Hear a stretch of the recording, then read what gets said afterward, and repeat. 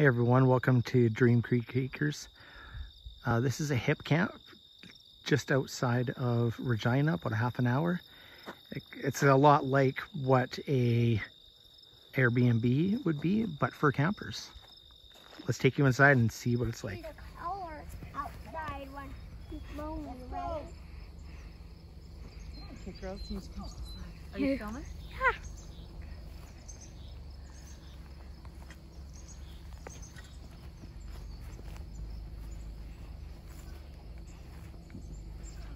Moira, Daddy's turning back up. Jane, you guys are gonna get a hit. I'm not. I'm filming. So today my dad's backing up and we're sleeping in the campsite.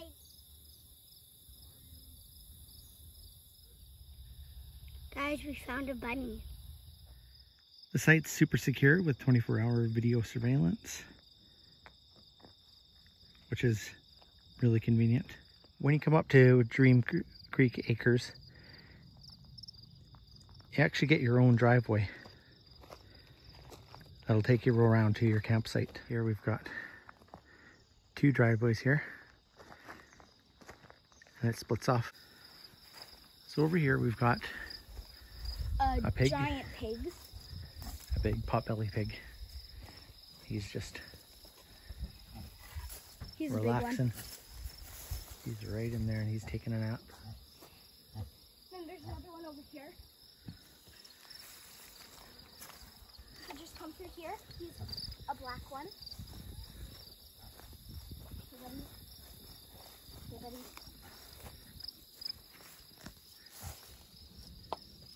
But this is the black one. Hey guys, I'm here.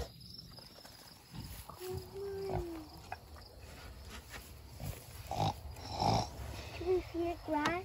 No. Oh, he's trying to eat grass.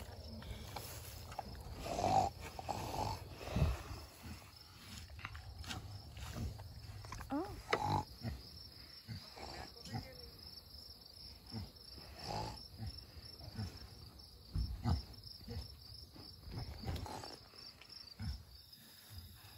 Over here we've got the chicken coop, but it doesn't look like the chickens are out right now. They're in their little pen.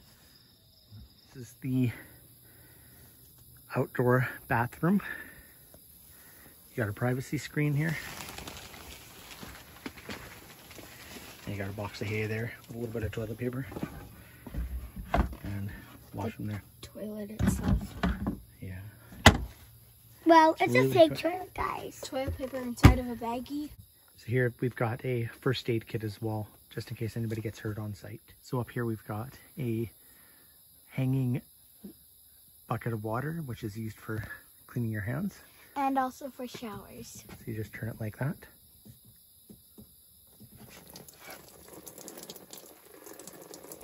Could be used for a shower, I suppose. Yeah, it's supposed to be a shower though. It's not like ours, because ours is and then a little wooden chair in the corner. Yeah, a little wooden stump. I'm not sure that's what that's used for. I think that's just a brace.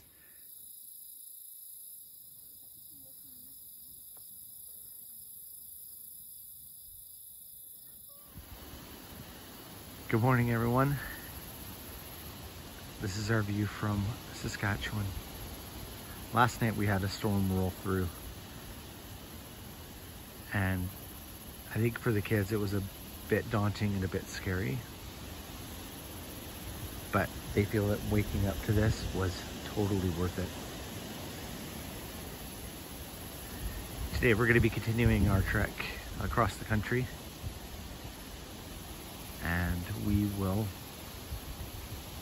be heading into Manitoba.